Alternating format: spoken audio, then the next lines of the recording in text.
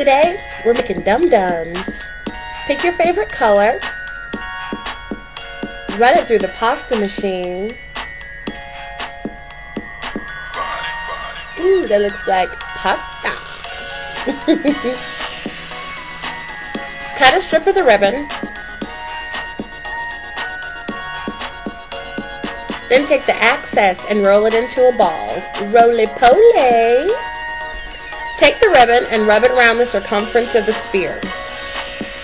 See, it already looks like a dum-dum. Smooth out the edges to make sure it's seamless, baby. Then, do some of your other favorite colors. Blue, green, pink, orange, whatever.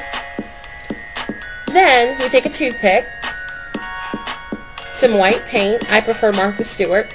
Paint the toothpick white, insert it into the bottom of the sphere.